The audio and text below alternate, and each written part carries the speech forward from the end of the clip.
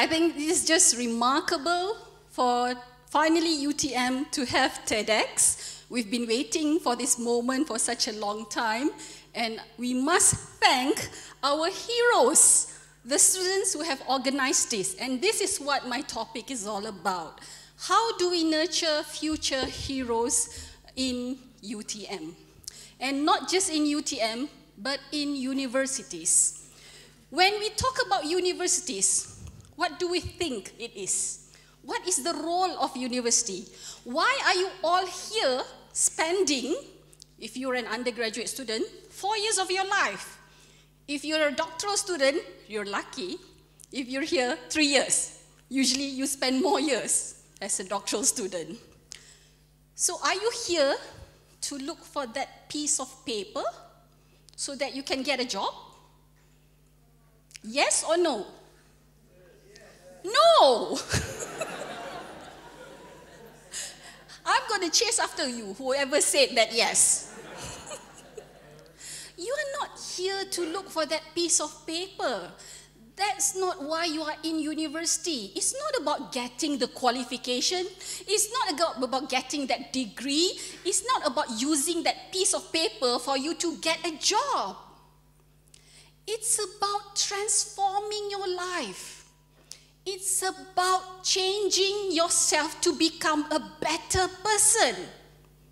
It's about changing the lives of others, changing the economy of your country. Many of UTM students come from countries so far away, and they aim to go back to transform their village, their city, wherever they come from. And likewise, the Malaysian students. So it is no easy task for any university to undertake that responsibility. How do we educate future global citizens, future heroes for the world? So I thought I would share my journey.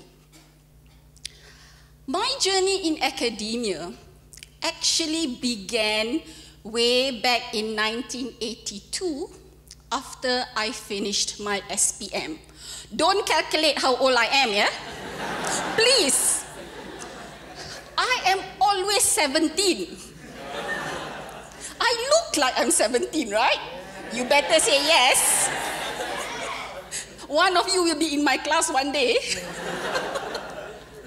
So in 1982, when I was just 17, I went halfway around the world. I've never left Malaysia at that time. I've never even left. You know, it was such an amazing experience to go to Miami to do computer science degree. And after that, I followed with, because I was supposed to be there for 4 years, but I finished in 3 years, so I followed through with a master's in business administration, and I still had another 1 year, so I followed with another master's degree. So I ended up with 3 degrees instead of just 1. Why? Because I thought it was an amazing experience. The whole process, the whole educational experience of being in Miami was transformational for me. And I came back, served a university, ITM, and ITM was a totally new experience for me as well. Because I was at the age of 21 teaching students who were 26 and 27 years old, much older than me. Advanced diploma students, they were graduating students because of the subjects that I was teaching. It was sheer desire that I wanted to do my doctoral studies. I wanted to do my PhD so much, but they said, you must wait for your cue. You must wait for your turn. You're too young. You're too junior. You cannot do your PhD yet. I got the opportunity to move to UTM Skudai, right here in Skudai, because I married my dear husband back there.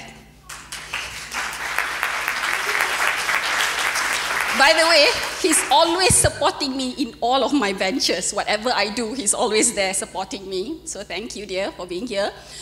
So we served UTM, and we got the opportunity to I got the opportunity, and then he got it, to do our PhD in United Kingdom. Okay, so we went to England in 1993 to do our doctoral studies. And we came back in 1996 to serve UTM. Now, what do I want to highlight here?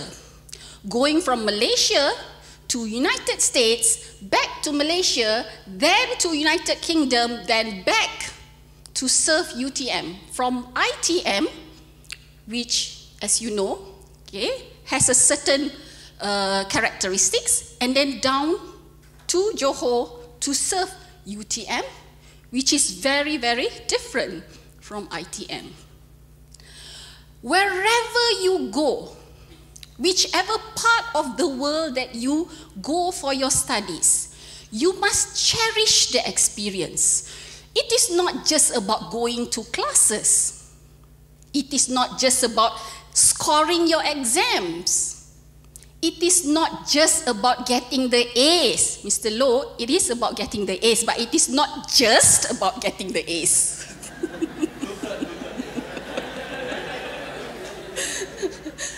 So, it is about learning about life. How many of you actually ask yourself, what is the meaning of life? How many of you actually ask yourself, why am I slaving myself, putting myself through this sheer torture, quote unquote? I tell you, being in university is never a torture. It's so enjoyable. I truly believe it, because you make it enjoyable. If your mindset says, oh, I hate going to classes, or I hate doing these assignments, why the lecturer asked me to do this assignment and go to this company and collect data or do experiments at the lab, you must take it in a positive manner. It is all about learning. It's all about educating yourself. It's all about equipping yourself, not just with knowledge, skills, but you also want to equip yourself with other competencies. What are the competencies that you learn? You learn about, we talked about relationships just now. We talk about team working, leadership. We talk about communication, learning how to communicate and present your ideas. We talk about ethics, morality, spirituality. All of that we learn in university, because that is part of life. When I came back in 1996, immediately I was given administrative position. From 1996 right down to, for your information, I just ended my term as the Deputy Vice Chancellor for Academic and International. So 20 years in academic administration. What's the difference of being an academic administrator and being a lecturer? The difference is, as an academic administrator, we are responsible for the systems that we have in place in the education institution.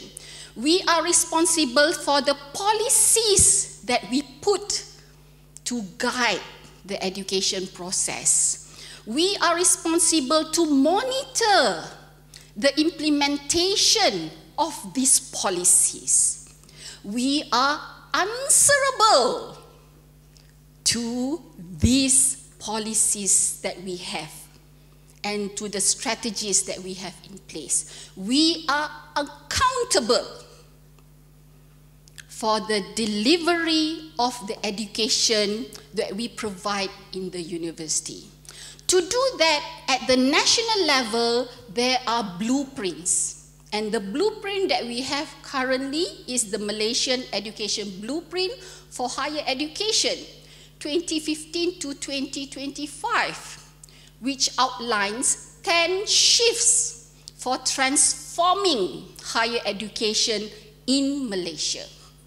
And we are guided by that document. As policymakers, all the administrators, the Vice Chancellor, Deputy Vice Chancellor, deans, every manager, director has to ensure that the millions, I tell you it's millions, that has been poured into formulating the plans, the blueprint is actually carried out. So does it mean when I'm no longer an administrator, I wash my hands from this? Is the answer yes or no? No. In fact, I am so passionate to make sure that academia, the environment, and the community for the pursuit of research, education, and scholarship in UTM thrives, understands how do we educate each and every one of our students to become not just a person with a Bachelor of Engineering, okay, a Master's in Business Administration, okay, I have a Master's in Chemical Engineering, or I have a Master's in Mathematics, or I have a Master's in Management, or I have a Bachelor in Technology Management, I have a Bachelor in Education. No, it's not just about the paper qualification. It's about producing individuals who are responsible. What are these individuals? How do we ensure that our graduates become superheroes for the 21st century? How do we ensure that our graduates are holistic, entrepreneurial, as well as balanced, as they serve the community, the institution, the organization, the country that they belong to, as they become global citizens? What do we mean by heroes? Not flying across from one building to another, although I sometimes wish I could, especially when I wake up in the morning and rushing about. Sometimes I wish that I can just now, okay, I didn't wear the tag. All of you have tags. What does it say on your tag? My superhero name. So I always see myself as Wonder Woman. Why? Because actually my name is not Rose. My name is Linda. That's what I've always been called since I was born, right up till I returned in 1996. Only they started calling me Rose when I got my PhD. So Linda, what's the name of Wonder Woman? Linda what? Oh, all of you are too young. Lo, you must remember what's the name of the actress who is Wonder Woman. Oh my God, oh thank you. I'm going to treat you dinner tonight. Okay, Hamdan, we treat Lo for dinner. Her name is Linda Carter. Okay, she's beautiful, she's smart, she helps people, she's compassionate, she's totally selfless. When we are superheroes, we don't think about ourselves. When we are superheroes, we don't need to be asked to do things. We volunteer to carry tasks. We do all sorts of things out of the sheer passion and the sheer will that we have in our hearts. So In UTM, we have what we call new academia as a plan. Remember, we need to have a systematic plan in place. We can't just, okay, go to class, teach them, go to the lab, guide them, go and supervise them. No, it's not simple like that. We have to provide an ecosystem. So new academia is the ecosystem that was introduced by the then Vice Chancellor in his New Year address 2012. Okay, what is this new academia? It totally transforms the whole notion of what is a traditional university. In new academia, faculty members are not just your lecturers. Faculty members, those of you who are in faculty computing, our faculty member is the CEO for faculty is Dato Yasmin Mahmud, the CEO for MyDEGS. Also another CEO for Faculty of Computing, because I belong to Faculty of Computing, is we have the CEO from other computer companies as well. So faculty members come from industry, come from practitioners, come from leaders, so beyond the traditional sphere of what is a faculty member. The philosophy of knowledge is not about knowledge per knowledge's sake, but it is about looking for making yourself to be a change agent, for you to be able to change the world, for you to be heroes. Learning materials come from all over, not just in books and lecture notes, comes from MOOCs provided in various mechanisms. And we have various learning modes. And you learn not just in UTM.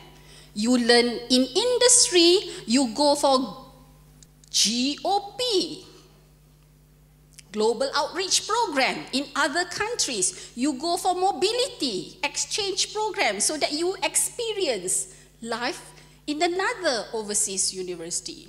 And the outcome is not just a piece of paper. The outcome is actually your knowledge, skills, the person you are, the characteristics that you display, so that headhunters will pick you. Headhunters will choose you because they are not looking for your grades. They are looking for you as a person. And to do that, we have new academia learning innovation to change the way we educate our students. Through learning materials as well as learning modes, where learning is very much student-centered using blended learning methods. And we hope from that method of new academia learning innovation, we will indeed produce future heroes. All the best to you. I expect to see you flying everywhere around the world in 10 years' time. And I'll still be 17 by then also. Thank you.